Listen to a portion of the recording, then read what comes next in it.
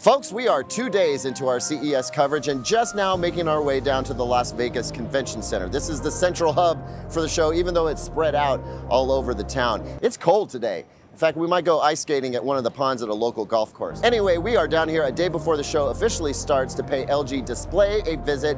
Word has it that they have a 3000-nit OLED panel that we got to check out.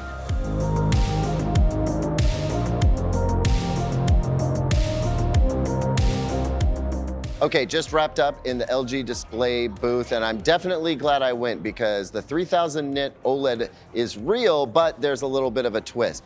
I'm gonna get to that at the end of this video. So just as a reminder, LG Display is a completely separate arm from LG Electronics, right? They're the ones who make the display panels, and they sell their panels to all kinds of different electronics companies, not just LG. Good example of that would be like the Sony OLEDs, the A80 line, built off of LG's OLED technology, right? So when we go to visit LG Display, we're taking a look at the displays of the future, the displays that are gonna go in other companies' products. That's definitely the case here. The first thing I want to talk about, though, is the OLED T, or the transparent OLED technology, which we have been seeing for years at this point. It was very cool to see the different implementations that they had there, most of them sort of commercial, intended for retail outlets like you see here, or even as the window on a plane or a window on a train. Heck, you could even make the sneeze guard at a buffet. Imagine going to the Sizzler and having it tell you, this is our lobster thermidor and our steak tartare. Not that you would ever see any of that stuff at Sizzler. Anyway, it's great to see these commercial applications of transparent OLED, but it reminded me of the simple genius that is the OLED T television that LG Electronics announced here at this show. We showed that to you in an early video. We'll go ahead and throw that up right here. But the thing about transparent OLED is that it doesn't have any natural contrast, right? Because it's a transparent display. You really need that roll-up black film like we saw on the OLED T in order to make it look like a TV. And even though it's a simple solution, it's a highly effective one. So even though it was really interesting to see all the commercial examples of transparent OLED technology in place, it really just reminded me of the genius of what LG Electronics had to do with it in order to make it an actual TV product. Okay, so as promised, I do want to talk about this whole 3000-nit OLED thing. What LG Display is calling it is Meta 2.0. Interestingly, it's actually the third generation of this technology, but they're calling it Meta 2.0 for some reason. I'm not sure exactly why. It doesn't really matter. Here's the twist, you guys. If you have seen the LG 2024 TV video that we already put out that I referenced earlier, you have seen the new M series, you've seen the new G series, and you heard me talk about how those TVs had a more refined MLA panel built in that allowed them to get brighter, right? I have to be honest here, I'm a little bit embarrassed that I didn't figure this out myself and put it together before I walked into LG Display, but I have figured it out. So in the past, we've seen this happen, right?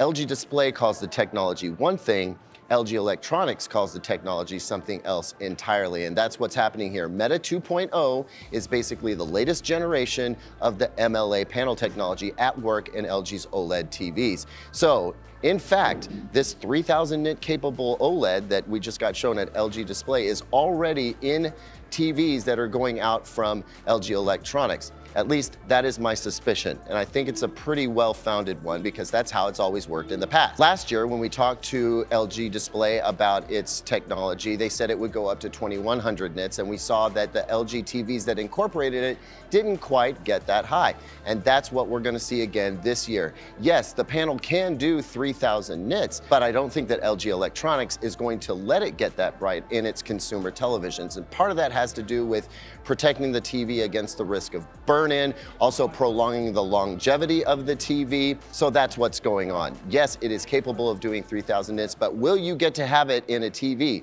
No, probably not all 3000 nits, but it does call into question just how bright will the G series and M series TVs from LG get this year.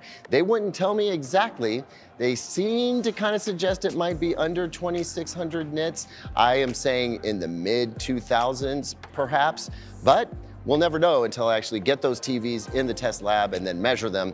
We'll see how it is. But it is nice to know that I think we can expect an even bigger brightness boost out of the G and M series TVs than we thought before. Now, considering the fact that they basically just tweaked the MLA panel a little bit and changed the processing that boosts the brightness from the TV and achieved a rather significant boost in brightness over just 1 year, there is a possibility that they could do it again and come out with an even brighter OLED next year. I guess we'll find out in 2025. Let's just stick to 2024 for now though, right? Now, the other exciting thing that I learned while with LG Display is that they are actually incorporating this meta technology, or we'll just call it MLA for consumer products, into PC monitors. We saw a 34-inch, a 39-inch, and was it 45 or 49-inch? Well, we're showing it to you right now so you know. Examples of these new Meta OLED technologies or MLA OLED technologies in PC monitors, which means that we can expect OLED PC monitors in 2024 to be a whole lot brighter.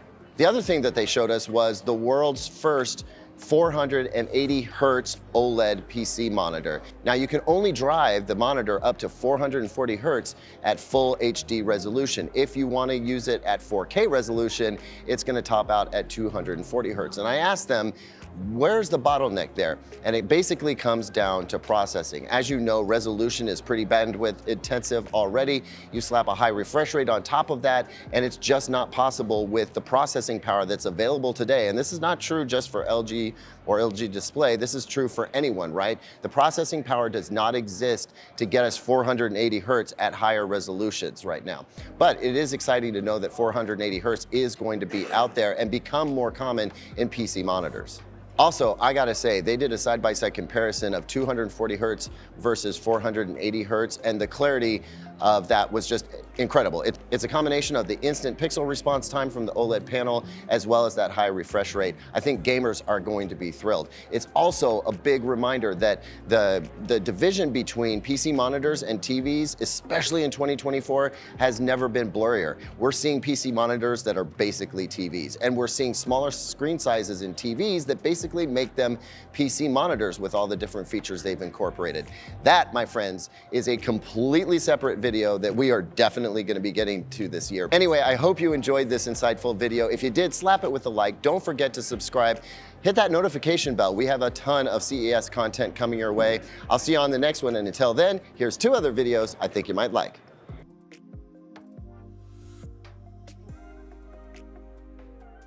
I hope you enjoyed this video. I'm leaving that in.